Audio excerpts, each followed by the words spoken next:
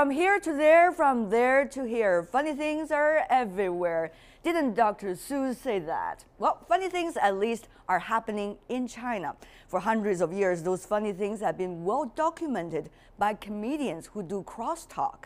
Crosstalk is a kind of comedy performed by two people on the stage, going back and forth between each other, somewhat similar to the Abbott Costello style.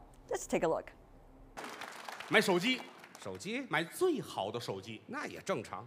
来俩，这屋一个，那屋放一个。怎么打呀？自个儿给自个儿打。怎么打？拨通了，喂，放下往那屋跑，抓起来，喂，你好，你是谁？再回来，我是郭德纲。跑回去，我也是郭德纲。这不是废话吗？ This is Chinese Crosstalk, or Xiangsheng. It's the nation's most popular form of live comedy, and you can see it every year on Chinese TV's premier event, the Spring Festival Gala. It all started in 1983, when the first gala was hosted by CCTV. But 5 years later, in 1988, there was an unfamiliar face, a Westerner presenting Xiangsheng in Chinese. Gaudfroy from Yugoslavia was non-Chinese student of Chinese crosstalk master Ding Guangchuan. Since then, Ding has gained a reputation for teaching foreigners the art of Chinese crosstalk. More than 300 students from over 80 countries. In an early interview, Ding said he was trying to show the real China to the world. In the past, people from other countries tended to think Chinese are serious and cold. By introducing Xiangsheng abroad, I'm trying to make them know that China is also a nation with humor. His most famous student is Mark Roswell, known as Dashan. His comedy stylings have made him one of the most famous foreigners in China. He even had the honor of being the first non-Chinese to perform a crosstalk with Master Ding himself. 大山，你可不知道，现在我这英语啊，可以这么说，生活当中的日常用语，对我来说那也是 no problem。又学一句了。Ding really gets to know his students, and many of them consider him as much a friend as a teacher. Julien Gaudfroy, now a well-known TV show host, is grateful for this connection. I like teacher Ding very much. He did so much for me, both in my learning and personal life. Although some Chinese may find the art form dated, it's a whole new world for Western learners. For them, it's a good way of learning Chinese. They think it's both theatrical and colloquial, with a lot of usable idioms and wordplay. This can still be a tricky business. They have to figure out what's really funny for Chinese audiences, a skill you can't really learn from a textbook. But while it may be challenging at first, Chinese-style humor is slowly transcending national boundaries and becoming more accessible to a wider audience than ever before. And now with me in the studio are two comedians who are not only foreign fans of Chinese crosstalk, but also master of it after years of studying, living, and working in China. First of all, may I introduce Mr. Julien Gaudfroy? Is that pronunciation correct? It's absolutely, well, my family name was perfect. All right. You sounded like a French. All right then, he is a musician and a TV and radio show host here in China. Welcome. Well, thank you for having me here. It's great to have you. And also Mr. David Moser, a professor at Capital Normal University here in Beijing. He's bringing hundreds and thousands of American students to China and study here every year. Yeah, I'm sure, but I don't do stand-up comedy in the classroom. They don't think I'm very funny. No, but I have to tell you that he's a very good musician. He's a jazz pianist. In fact, he is a keyboard player. We introduced at the very beginning of our show. That's true, but I'm not funny anymore, so go ahead. Talking about funny or not funny, stereotypes have it that the Chinese are always hilariously serious. Oh, that's a good concept. Hilariously. Well, it works. Yeah. It makes people laugh too, right? Yeah. I think that the Chinese have a great sense of humor. I don't know why people say that. I think I think one of the reasons is that the Chinese have. I think they have a great sense of humor, but they also have a great sense of politeness and face. Yes. And so they only permit themselves to be humorous in certain situations. Exactly. This is what I wanted to say, is that in everyday life you're going to feel, and Chinese people love to have a laugh at everything. For that, I think a lot of cultures are like this. But in China you have a very precise notion of things you can say in everyday life, but you won't say in front of someone who's a special person or somebody you've never met, or if it's this type of stage or a TV station. When you become you will give such an abstract concept, you have to give an example. Well, I can give an example. Okay, I can give one, give one. The other day, you know, I'm with some people, some teachers, some grade school teachers, and you know, mostly women, but they were about maybe 40, 50 years old, and they asked me a question. They said, "So you only have one child, right? You just have one daughter?" And I said, "Well, yes, as far as I know." and they didn't laugh. They sort of went, What do you mean, as far as you know? I mean, that's, and then one of them said, oh, he's making a joke, like he might have some other, they said, Okay. It's sometimes a conflict of You generation. need to have a cultural interpreter from time to time. I think this was not the kind of joke that someone would have made in that situation. In that that's situation, that's the the thing. And maybe with younger people who are more used to have fun at everything, maybe it would go better. But what I meant too is that some jokes, let's say we are very, we know each other very well, and we're gonna, you know, go at it for, you know, I'm gonna make fun of you, and there's some form of sarcasm that I wouldn't say on a stage or a TV show, because then the audience thinks that he's laughing, but he's actually feeling very embarrassed, and that Julien, you shouldn't be saying anything like that. You make, and he's actually not embarrassed. But you're people talking are about modern like China, obviously, the two of you. No, the China we know. But both of you have learned Xiangsheng. Yes. So actually, the Chinese humor has been going through quite some history. So what does the kind of humor presented in the Chinese Xiangsheng? You've been learning that for 20 years almost, some of you. Yeah. What is it like, the Chinese humor inside the Chinese Xiangsheng? David? Well, you have to sort of make a separation, because there's traditional Xiangsheng that was before 1949, going maybe from the Qing Dynasty through the 20th century. And those are these traditional pieces that were performed in the tea houses and everything. Then after 1949 and then up to the 1980s, it became a different kind of form because of TV. Xiangsheng is still a very, very distant thing. It is distant already in Chinese history. So maybe, David, I know you've been doing a doctor's thesis about specifically Xiangsheng. Master's thesis. What exactly is it about? Well, Xiangsheng was originally, it's going to take too long to explain it all, but it was basically a kind of street theater, a dialogue between two people, and it was meant to be sort of very much a popular form that talked about, you know, daily life problems and stuff like that. And I think the thing Western audiences might be most familiar with is the Abbott and Costello routine that you mentioned, who's on first. It's a kind of a set routine that involves you know, a certain kind of set of jokes, and most people are familiar with it. These are the traditional pieces, and those kind of reflect the older China. And so, but a lot of the humor could be very bawdy and sort of risque even, and it was very earthy, let's put it that way. I think even after 49, they dared to make fun of more of society problems than they used to before. And before 49, it was more, you know, going at each other. You know, I make fun of you, you make fun of me. Or even there was this old routine that says always the Dogen who makes fun of the Pungan, who's the one who's talking less and doing, oh, okay, or asking questions. There's a funny man and a straight man. And I think now it's also totally a different story now, because people have more influences. But to answer your question differently, with Xiangsheng, it's usually on stage and for many people. So you do a type of humor that is not really humor, that is a way to make people laugh, and you use techniques that are different than saying a funny thing in everyday life. Do you still remember the first piece of Xiangsheng you learned? And how funny was it? Can you explain to our viewers maybe just a very small, short paragraph of it? That's where the joke comes from. I can remember one of the first ones. I think the first one. Next is you, Julien. It's a traditional piece called Zhang Xiaozui, and the point being that Chinese traditional female beauty, there's supposed to be this small cherry lip mouth, you know. But some women who have big mouths and big lips they feel like they're ugly, and so the joke is that he said he knew this woman, in order to make her mouth look beautiful, whatever you ask her, she would not answer using words that would open your mouth wide, right? So if you ask her how old she was, she wouldn't say, I'm 28, she'd say, I'm 22, you know, this kind of thing.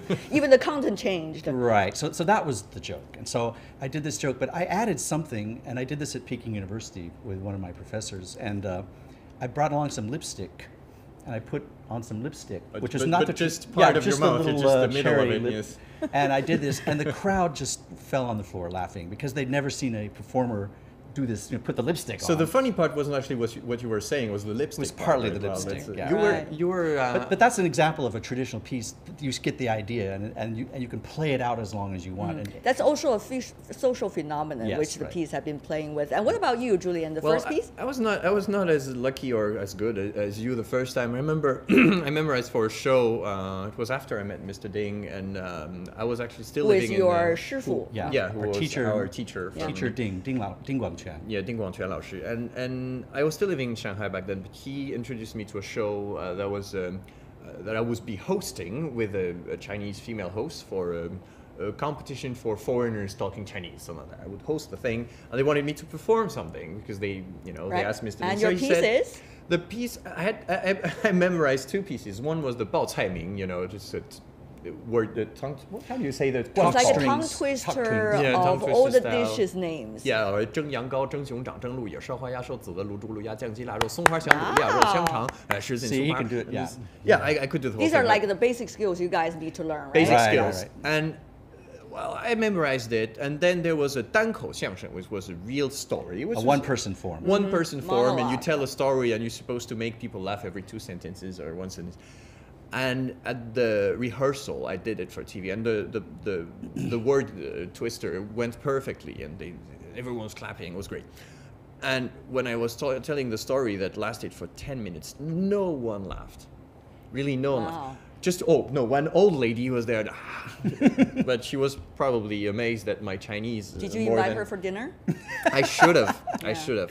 How did you react when nobody laughed? Well, you're embarrassed, but you don't have much experience, so you don't know what to think. Or I didn't really overanalyze that, but I understood. Mr. Ding was laughing and said, "Well, you see, you speak good," because people were thinking all those foreigners, they just speak Chinese and go on stage, and people think it's funny. And actually, I learned that all the other foreigners, I thought, only had to go on stage and be Right. funny. It was actually also a skill. Humor has a lot to do with perceptions and linguistic skills. So I really wonder, through this process of learning Chinese Xiangsheng or crosstalk, what kind of new perceptions have you learned about this country or this culture, and new linguistic skills that's really colloquial that would really help you to be street smart here in China? Yeah, well, I've actually made some crosstalk teaching materials to help people learn Chinese, and your other guest on the show, Da Shan, Mark is a good example of someone Mark going to be with us later in the program. who's someone whose Chinese got as good as it is, partly from doing Xiangsheng a lot, right?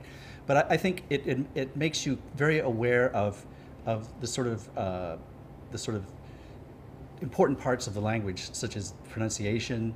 You're very clear about standard Mandarin, Putonghua. It also has a lot to do with accents, regional dialects. There's also a lot of idioms and a lot of things called the Xiehoyu, which is this traditional allegorical 2-part saying in Beijing dialect. So it's great. Xiangsheng is a form that's very obsessed with language and linguistics, and almost every piece has something that calls attention to the audience to the linguistic aspects of what they're saying. And there are lots of, because there's a lot of knowledge in there. You have to memorize text of history, for example, when you do that. And Right. this is a great thing with Xiangsheng, is that you can learn a lot about Chinese culture. You memorize also the Bao Cai Ming, and then you know the names of 200 dishes just like that by memorizing for 1 week. But you guys also been embedded with the Xiangsheng circle, shall I say that? Because your teacher is Mr. Ding Guangquan, and he's well known for bringing in these international students Yes. and learn this Chinese traditional cultural format. But at the same time, you got to know many of those people inside the Xiangsheng circle. And these people are supposed to be quite grassroots and also street smart Yes. and very colloquial when it comes to language and the way they're doing things. But there's- So what is that aspect of China that you've seen? How would you describe it? Were you taken by surprise, or actually it's a beautiful, nice surprise? No, I think it's a good thing. I'm gonna say there's also a danger here, because there are lots of those foreigners, and because we were kind of a phenomenon, right? The foreigners who would speak Chinese and make Chinese people laugh and do Xiangsheng. But some of us went a little too far by trying to sound too Beijing or trying to sound too Xiangsheng and using words that typically you don't hear in everyday life and you only hear in Xiangsheng, or a way of saying them, you know, with a typical Xiangsheng tone or so this is a dangerous part too. So the on-stage stuff has become off-stage, and it becomes such a little bit too much. You become part of, but it's like opera singers who speak like that all the time. It's just, some people just have that. It's but you asked about the performers, and one thing that's interesting is that it's a traditional art form and it has its standard skills and routines and things like that. I think that there's one problem with the traditional performers, that they sometimes get very conservative in the way they do it, and they feel like, oh, you can't add this kind of new element because that wouldn't be the traditional piece, or that wouldn't be the traditional crosstalk piece. And so the reason that Ding Guangquan, our teacher, is so special is that he's someone who could take foreigners, because he said, the tradition doesn't matter so much, let's just try something new, let's just do something totally different. A lot of the other traditional performers, they're very good at what they do, but they're also very conservative about their art form. And they wouldn't let you make a mistake or let you try out something. So you're actually quite fortunate to have Mr. Ding. Yes, right. Yeah, let's not forget that the traditions we're trying to perpetuate or to imitate come from people who actually were innovators at the time. Yeah, they were not. As with all traditions, once it becomes set, then that becomes, if you want to make it a museum piece, that's deadly. And times have changed. They wouldn't want us to do the way they did. And this is one thing I wanted to say earlier, is that there's one great thing with studying any form of comedy, not only Xiangsheng crosstalks, is that you have to make people from another culture laugh. So you have to learn more about their culture.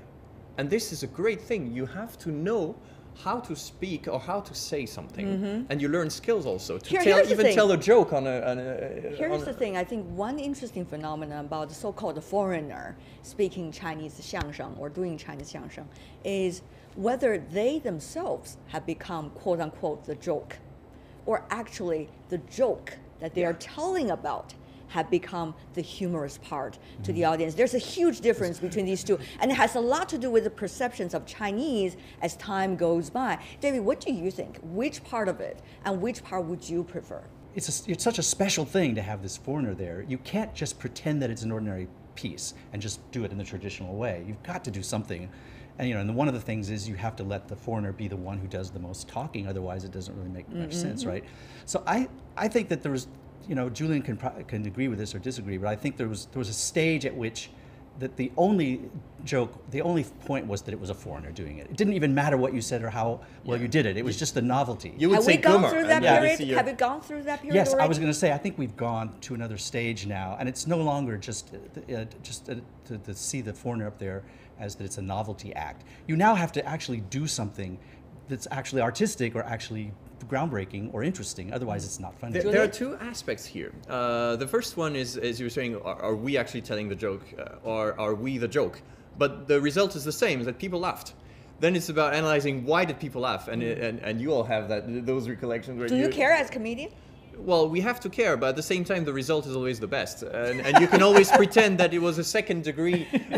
But there's one other aspect. I watched a lot of Western comedy as well, French and American. I remember one black comedian American saying, you always have to remember who you are, which meant the perception others have of you. And look at American comedy. Still, I mean, it's a big melting pot. It's maybe the biggest in the world, but still. Most black comedians, they make black humor, right? Most Jewish comedians make Jewish humor. Most Arab comedian, they do. Everyone goes with their own niche. Or Indian guys like Russell Peters. They always have fun with that. Are you satisfied with that kind of description? You have to have your own niche, and maybe it's a very small niche. Well, I agree with what he's saying in that there is an audience stereotype, and you've got to at least acknowledge it. You've got to either go with it, play along with it or violate it, but you can't deny that there is the stereotype, and that's our problem too. As soon as we're up there on the stage, they say, "Oh, a foreigner." You cannot deny it because this is the real perception of people, and if you want to make them laugh, you have to accept what they see in you, and this is why when Joe Wong went on stage and says, "Well, I'm Irish," all people were laughing. All right, and final question before we go. I think times are running past very fast. People talk about the future of Xiangsheng or Chinese crosstalk.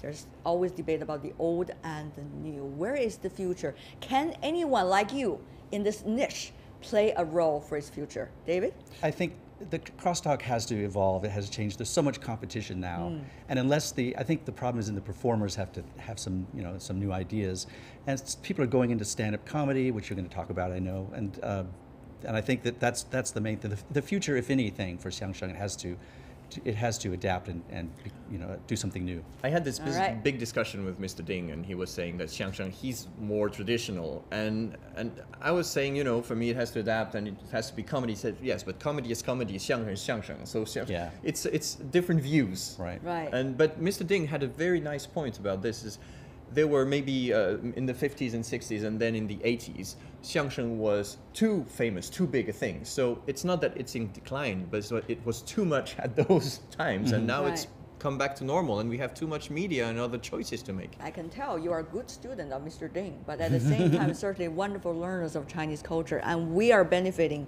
from your style of Xiangsheng as well in order to understand better about our own culture. Thank you so much for being with us, and Happy New Year to the two of you and your beloved ones, Julien and also David. Thank you. Thank you. Welcome back to Laugh Out Loud, World Insight's Chinese Lunar New Year special. From traditional Chinese crosstalk to Western-style stand-up comedy, the Chinese these days have more choices when it comes to their entertainment.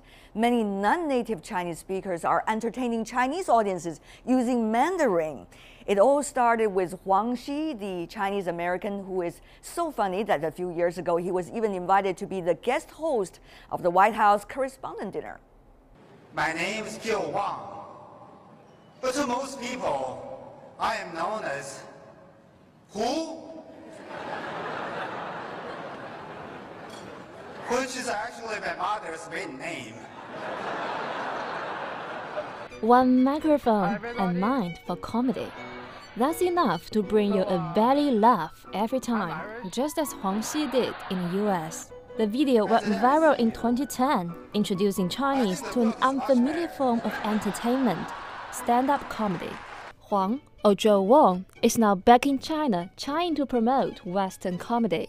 His stand-up routine has become a fixture in Beijing Talk Show Club, one of the nation's most renowned comedy groups. Beijing Talk Show Club often performs at bars. By presenting American-style comedy in Chinese, stand-up comedians are giving audience plenty of laugh-out-loud moments. Let's take a look. The stand-up comedians are from all walks of life: engineers, students, lawyers. But even the amateurs seem able to produce a steady stream of laughter. 你几岁了？6岁半。你们俩是同学吗？哦，今天是哪个小学组织同学们来看我们演出吗？ Some performers started performing in English at first. The bilingual feature is still a big part of the show, a crucial element for bridging the divide between Western and Eastern humor. 你们好吗？下面人都疯了，跟吃药似的，你都知道。然后就吹口哨，然后就站起来，这怎么全都这样的？中国观众，你们好吗？ For many here, it was their first time watching live stand-up comedy. It's fair to say they liked what they saw. 脸有点疼，笑得脸疼。感觉还挺好的。Xiangsheng, founder of the Beijing Talk Show Club, is optimistic about the future of stand-up comedy in China. The numbers of both stand-up comedians and audience members are increasing. It will be more and more popular in China. Tony Cho, who performs in both English and Chinese, told me that some of his Western friends are even performing in Chinese these days, like Des Bishop and Da Shan. It's their culture, but they're gonna figure out how difficult it is to perform in a second language. Da Shan, or Mark Roswell, more famous for his Chinese crosstalk, is now giving stand-up comedy a shot. 告别春晚，反正剧组也没请，我们回归剧场是吧？电视台不让进，知道吗？ Western style and Chinese content, mother tongue or second language. In a modern China where the East meets West, stand-up comedy has a bright future. And with the pressures of modern life, who would say no to another chance to laugh? Shi Haizhen, CCTV, Beijing. Sitting with me here in the studio are two of the most well-known stand-up comedians in China who, though originally came from a totally different culture, have become big names in the Chinese comedy circuit. First of all, Da Shan, of course, his real name is Mark Rosewell. Not many people know that. Yeah. Not many people know that. Chinese people are more familiar with your Chinese name, of course, Da Shan, meaning big mountain. Big mountain. Wow, all right. And also Mr. Jesse Appel, who has become China's recently big name stand-up comedy and is an intercultural comedian. We would like to describe you. Welcome to both of you. First of all, how can you describe the current situation of Chinese crosstalk and also probably more important, the stand-up comedy? What is it like? You want to start? I don't know. Sorry, a big question. I think comedy is always current. Like they were just talking about how crosstalk has to evolve. I mean, we respect the traditions of crosstalk and everything, but the content always has to be something that people can relate to. If I make jokes about something that happened in the Ming Dynasty, it doesn't make a lot of sense to people today, right? So the content always has to be relevant. And I think the same thing with stand-up. If we bring stand-up comedy to China and just tell jokes that are funny in America, well, that's not Chinese comedy, right? So stand-up as well has to adjust to Chinese audiences, to the Chinese reality. So you don't think it's translatable, the jokes and the humor? No, well, personally, I always avoid translation. I hate doing translation. I either work in English or I work in Chinese. I never go back and forth. It's two totally different logic, is what you're saying? Oh boy, it's two different audiences. I don't know if it's different logic. It's different cultural perceptions. Yeah, I would say the biggest difference is the audience. I do comedy in English and I do comedy in Chinese, and the biggest difference is not how you go about telling the joke. It's who you're telling the joke to. Right. See, he's much better than me because I would never do English comedy. It's too difficult. I didn't say it was good, but I've tried. But when you are addressing these two audiences, what are the differences? Are there real differences? I think the sense of humor is actually universal. People talk about a Chinese sense of humor and a Western sense of humor, but I find comedians never talk that way. Chinese comedians don't talk that way either. People that understand comedy realize that the sense of humor is the same, but the content, the cultural perceptions are different. Give me an example so that might be for like an English-speaking audience, but not necessarily translatable into Here's Chinese. an example. For instance, the traditional crosstalk YP Sanguo, where we're talking about the romance of the Three Kingdoms, which is a piece of traditional Chinese literature, a classic that everyone knows. And you take that story and you twist it, or you have sort of a new interpretation of that story. Well, the problem is for a Western audience, you could translate that into English, but people don't know the work as they would know Shakespeare or something. So, but in English, we have exactly the same type of humor. For instance, where you take, say, a story from the Bible or something from Shakespeare, a piece of literature that people know, Romeo and Juliet, and you twist it. If you don't know what the original version is, you don't understand the twist. Right, so that you have to have the cultural context. But in fact, the way of that sense of humor and the technique of making something funny is identical. A lot of comedy comes from that reversal. So you need to know that the audience is going to be jumping off of that same baseline of culture that you're referencing. Although there will be the thing that there will say, like for instance, there will be a story in Chinese culture and a story in Western culture that actually touch the same thing about us as people that makes us interested. They'll have the same themes, they'll have the same ideas, and one story could be completely culturally Chinese, but you can draw a pretty close parallel to a similar story in Western culture. Finding something that's reflective of the human experience, not necessarily a Western experience or a Chinese experience, but a human experience. That's where you find the commonality. When you are talking about the Western or the Chinese, it seems to be one versus the other, not necessarily what you mean though. But it really makes me interested whether you guys are playing with stereotypes. Are you playing for stereotypes, or are you playing with them against stereotypes? So, well, the stereotype, and this is not necessarily a Chinese thing. I think again it's universal. The stereotype of the foreigner is always somebody who doesn't really understand. He doesn't speak the language. He's lost. You know, like Manuel in Faulty Towers. So that's in Chinese we say like the 傻老外, right? He doesn't speak Chinese very well, he doesn't understand, he's like wide-eyed and naive and everything. And I think every culture has that stereotype of any other foreigner. You come here, you don't the otherness get in a way. And so the flip is always that in fact It's the opposite of that. You notice that's what Joe Wong does in America. He looks like he's clued out, and he's got these big glasses and everything. He looks like he doesn't know what he's talking about, and all of a sudden you realize, oh, he actually understands America better than most Americans. But what about you? You seem to appear, at least in some of the stand-up comedy, street smart. To your Chinese audience, you try to play the Chinese jokes to the Chinese audience, not necessarily coming as a foreigner anymore, because you're a big name for 30 years already in China. Why is that? Why do you have that courage to do it? So with me, it's a little bit different because people know me from television. He's talking they know about exceptionalness. They know the image, right? So I'm coming. Anytime I come to a performance, it's coming with the image of Dashan that people know. So I'm not just the foreigner, the Caucasian. I'm a specific character, Dashan. And so instead of just playing with the stereotype, sometimes maybe you play with that character. Wow. Yeah, I try very hard to avoid playing to the stereotypes, because the whole point is I've had the opportunity to come to China. If I come to China, live here for several years, work at comedy, and the best I can come up with is making jokes about chopsticks or, you know, whatever stereotype American people already hold, I really haven't been doing my job well. For us, that feels like failure. Yeah, like, that's all I can do. Right. I have to scan all your performance in order to know whether you really did that or not. So what I try to do, though, is, again, just like I'm not denying that I'm a foreigner when I go on stage in China, I'm not going to be angry at the American audience that they don't understand China as much as I wish they did. That's part of why I'm going to do the show, is to take this one step at a time. Okay, so you have to talk about China, right? So you give me an example as to how you talked about China in your stand-up comedy. You're creating this international character who's not like, you know, 大家好，我来自美国. I come on and say, 我是你们的美国朋友. 美国朋友. I'm coming on and say, you know, 我是东北人. You know, I'm from the northeast of my country. Manchuria.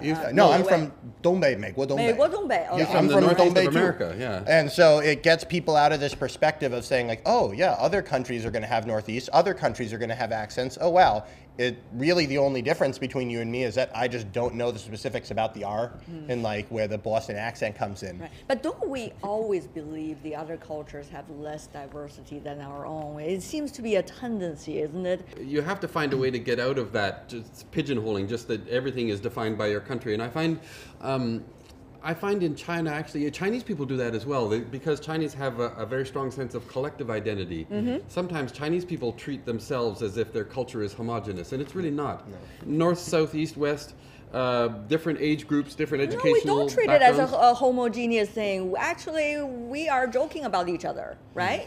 But this is the thing, within themselves, Chinese people... It's okay. But what about like a quote-unquote outsider like you guys? No, but I think with Chinese, when talking to foreigners, they present the face that it's homogenous. So when they're talking with themselves, they'll talk about the difference between Beijing and Shanghai. But when they're talking with foreigners, it's all of a sudden it becomes we Chinese. Yeah. And I keep thinking, well, which Chinese are you talking about now? Could that become an interesting part of your stand-up comedy? I think so. Can you play with that? I think these are the sorts of things that, like, good stand-up will have some sort of observation it's looking to say about the world. That might not necessarily be the joke, but as a performer, I'm always looking for these thoughts, these struggles, these sounds, these experiences that happen to me as a person. And then when I go on stage and I talk about something that happens to me on the subway, it's not a, you know, like foreigner on the subway joke, because this happened to me in real life. And so you get over that bump by explaining things that actually have to do with people in their lives. The observations are really important, and often you'll have one observation and you'll just think it's a good idea, but you're not quite sure how to do it. And then 6 months later, you'll have another observation and you'll realize, oh, there's the joke. I got to put those two together, and then that's a great joke. You have to have very good memories as a result. And you have to have that kind of mind that thinks those things that normal people don't think. I think it's a lot of... sometimes bicultural make you a little bit confused also, because something sounds familiar to you and you just cannot remember where it comes from, which culture is it. But I'll let you speak, Jesse. It's not about interview about No. I was just saying, like, on those observations, like, this is ironically, being in a foreign country, I think makes you a better comedian, because you see everything with fresh eyes. I think it was Lao She also said that there's something about being a foreigner that makes you look at things with a comedic stance. But can you remember, because staying here or staying anywhere for 2 or 3 years, you get used to things and you begin to lose sometimes those fresh eyes, as they say. Well, you lose some of that, but you also gain new things. So I maybe lose a little bit of this like fresh-eyed wonder of like, wow, everything is different, I'm overwhelmed. But I also gain the ability to dig deeper, which I didn't have before. You know, I notice things now living here for a couple of years and speaking the language that I just did not notice originally. Like what? You know, there'll be different things between, you know, social, I'll try to think of an example. There, like when I first came here, the first things you'll see is like, oh, some of the signs are translated funny. But then when I understand the language, I know exactly how that translation happened, which makes it even funnier because I know exactly what they're trying to say and I know exactly where it went wrong. Because after a while in China, he doesn't read the English anymore. Yeah. So that's also part of it. Yeah, but you know, for Jesse, it's a few years, but for you, it's like a few decades. Oh my God, when you say that, oh my God. So what is like for you to do that cultural comparison? Do you do that anymore still? So for me, I really try to base my comedy specifically on me. I tell jokes about myself, right? And my experiences. And those experiences are from someone my age, almost 50, and being in China for 26 years now. So I don't think I should be doing the youth humor, right? I should that's my special niche now, is to do that based on my own experience and find stuff there. This is also something that's special about stand-up, is that you as the comedian, your identity, your life experience is often what the whole routine is about. Right. You as a proxy for other people like you who have gone through similar experiences, but often about you. And the way that I tell, because there's a lot of comedy around China that people are taking jokes from Weibo or taking jokes from the internet. And the easiest way to figure it out is if they said that I did something, but it doesn't sound like they did it. Or I saw that's something. The thing, like with our stand-up, Yes. it's very hard for other people to steal our jokes because they're so specific to our Very experience. personal. But that's, and I think that people sometimes look at that and they say, well, oh, you're a foreigner, of course it's going to be like that. But that's actually just something about good stand-up. If you have a good stand-up piece, it's because you as a person really believe that you have something to say here. And that's going to come across in how you say it. So whenever I hear a joke that it's like, oh, like there's an old lady in my building who borrowed a vacuum cleaner, like, that could, even if that's true, it could have been done on the internet with no setup, with no personality from you, and you could put it right on Weibo and people would laugh. If you come up with a joke like that, you kind of owe it to the audience to figure out how to make it actually genuine. Exactly. But on the other hand, I want to ask the Dashan Mark here particularly, because people joke about you sometimes, or they make jokes about you because you are an iconic figure in a way. The earliest generation of so-called foreigners coming into China speak perfect Chinese, and people look at you as if you're one of us, and yet you're so different. And all of these things, people are comparing every foreigner to Dashan, the figure that you created on the stage. You know, this is a very controversial two roles you're playing. You're yourself a real person, but on the other hand, you're There's also a phenomenon there. Exactly. And when you reach that stage, you have to recognize, okay, that's which me. role I'm doing are that, you but playing? also well, there's a character. The character is pretty much me. The character is more or less me. It's sort of a stage version of myself. But apart from the character, there's this phenomenon of this thing, right? And it takes on a life of its own. And you have to realize that that is you, and you're doing that, but you don't necessarily own that phenomenon. People will perceive it the way they perceive it. You can't change that. What really is humor these days? How significant is it for our society, whether it's China, Canada, or America? These days, the Daily Show has become almost a news show in a way. So humor seems to play on more responsibility than it used to be, which is only about laughter. So Mark, what do you think, Dashan? What is humor now, and how much responsibility really you are having on your shoulder? Well, humor is central to the human experience. It's something that separates humans from animals. I mean, it's very hard to tell if animals really have a sense of humor, but humans all do, all different cultures. Humor is something that's central to being human. That's why I'm not doing Western stand-up. I'm doing Dashan style stand-up for China. Jesse? I would say humor is very important, although obviously I personally think that. But I think it's really true. I think that the world is interacting in so many ways that it just didn't even 20, 30 years ago. And as we get better at interacting in business and in different areas of culture, in movies, we also need to bring the humor up and help to just have a couple people that are interested in looking at other cultures and their comedy and laughing together. Time is really running up, and we need to have a laugh probably after this. Maybe a cup of drink with you guys. But for now, I want to wish all of you Happy New Year. Happy New Year, the year of the sheep, yeah, whatever. Yeah, and they say laughter is an instant vacation. I hope our special program today has led you to the beginning of a wonderful vacation celebrating the Lunar Chinese New Year. On behalf of the World Inside team, I would like to wish you a Happy New Year and many laughs in the 12 months ahead. I'm Tian Wei in Beijing. Good night and Happy New Year. Thank you so much. 大山，谢谢。